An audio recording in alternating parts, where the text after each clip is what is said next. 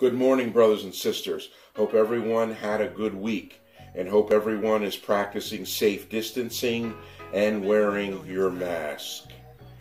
We teach the Word of God chapter by chapter, verse by verse, using the manuscripts, the original writings to support the King James Bible. Now let's have an old-fashioned Bible lecture. Go with me into this lecture, and I hope you follow along with your Bibles.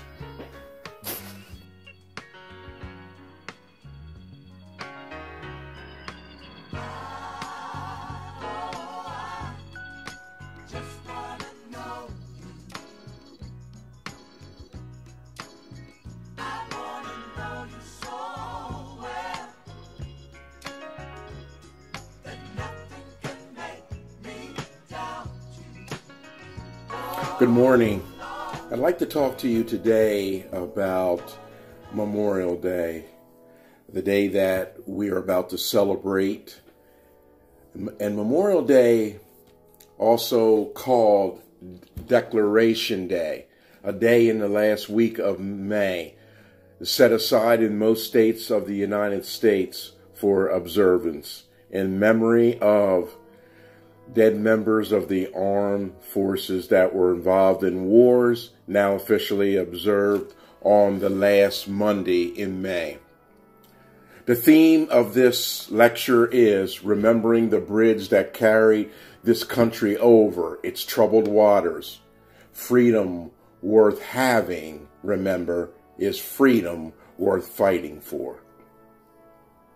Psalms 144, David writes, "Blessed be the Lord, my strength, which teacheth my hands to war and my fingers to fight."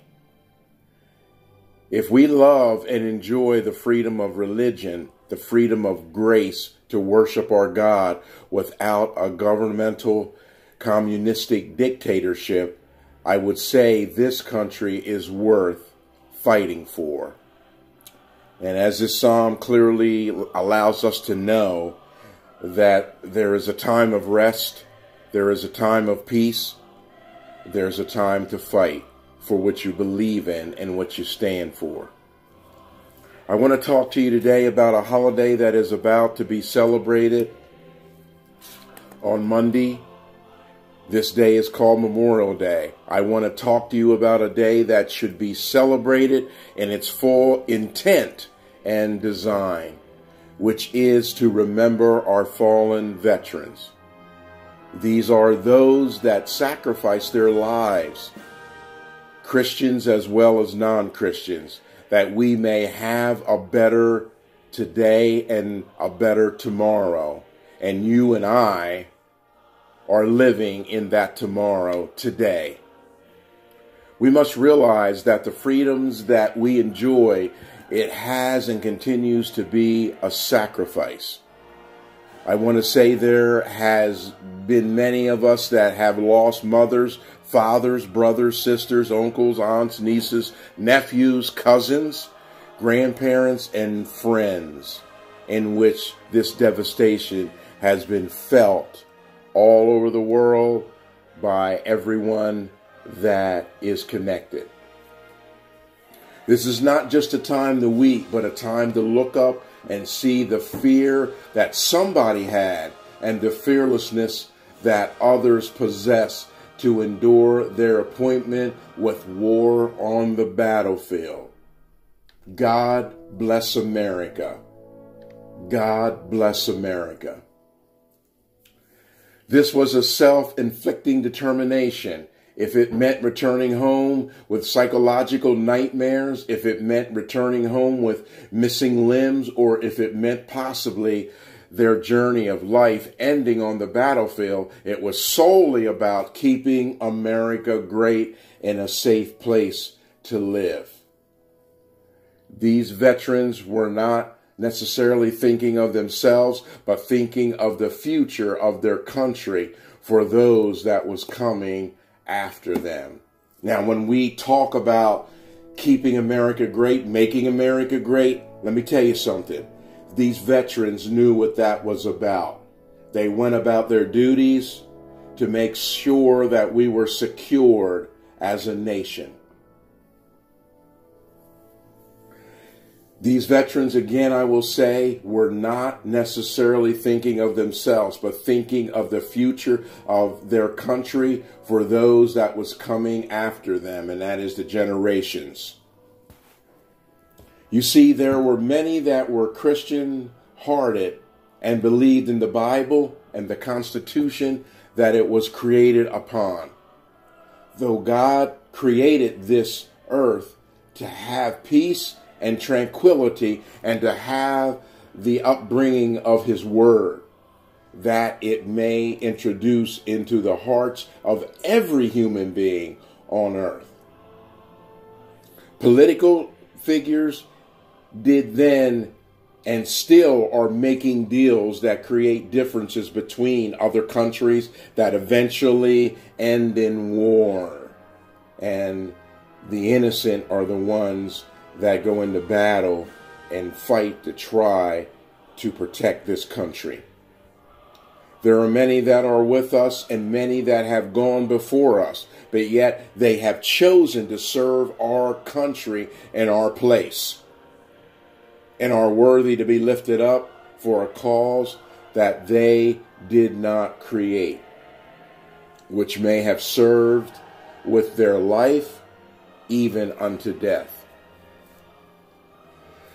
As we look back now from a Christian perspective and look back upon our regiment, there were missionaries, missionary families, and chaplains as well who volunteered their lives to win souls for Christ and to feed and minister unto the needy during this time of war, serving this country through the armed services. We as Christians should not be quick to forget to remember our own and give thanks and praise to God for their desire and their will to go forth and create a country fit for people who love God and are very much attracted to freedom. It was also their choice to go forward into foreign countries, giving up their lives when necessary to help someone and lead them along the way by introducing them to Christ. Let me tell you, being in a war zone, if you don't believe in God, will definitely lead you to seek the true and the living God and the creator of this creation and bring you to know the true God of creation and his Savior that died on the cross of Calvary for all of us that are willing to accept him and bow down and worship him and give our lives to him as well. This determination would enable men and women to walk uprightly before our Lord and Savior, learning about him as the creator of this universe and getting to know his son who died on the cross of Calvary for the sins of the people in this world, that they might have a right to the goodness of God. So when we look at Memorial Day, we are looking at a day that represents all types of people, all types of races, all types that have committed their life to a cause for others that are coming behind them, that they would be able to look forward to a destiny of hope.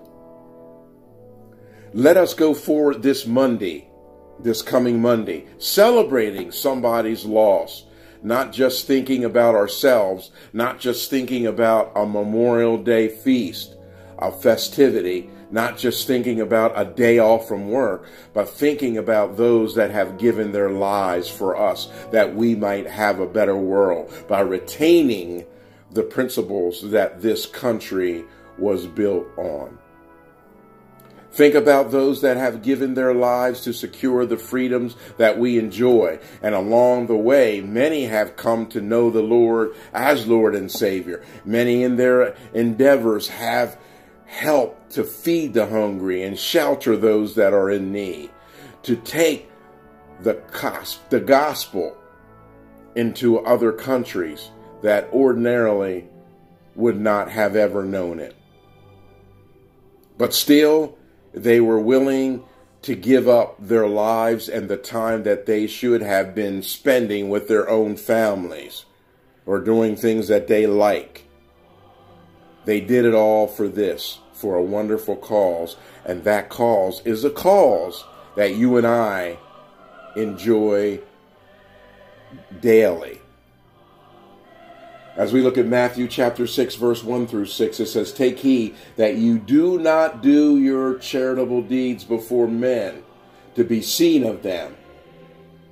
Otherwise you have no reward from your Father in heaven." So as we look at this particular verse, we can see that they have their reward because they did it from their heart to bring us into freedom, to keep freedom, and to bring us into the knowledge of knowing God through his Son, Jesus Christ. In closing, everybody say Memorial Day. Remember this day of celebration.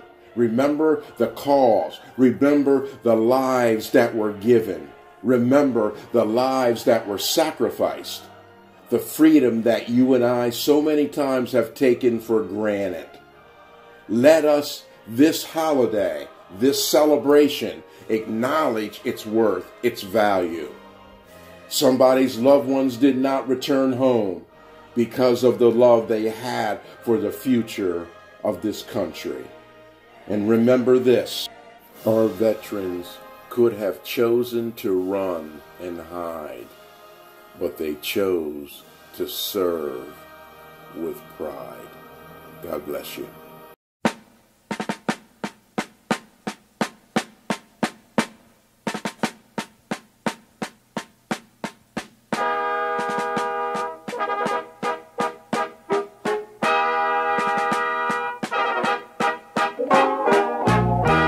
Oh, beautiful, far heroes proved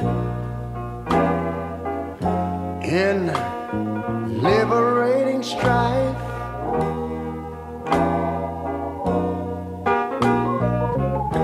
Who more than self their country loved, and mercy more than life.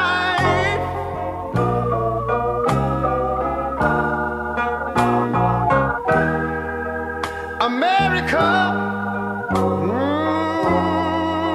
America,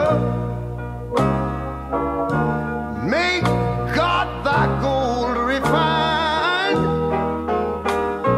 till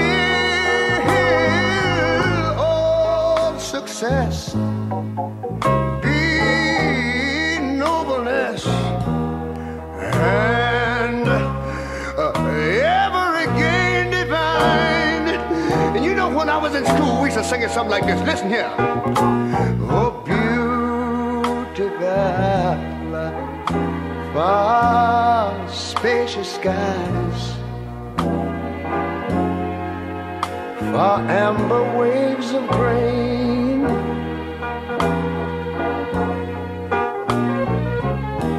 far purple mountain majesties, above the fruited plain. But now wait a minute, I'm talking about America, sweet America. You know, God done shed his grace on thee. He crowned thy good. Yes, he did. Heavy brotherhood from sea to shining sea. You know, I wish I had somebody to help me sing this.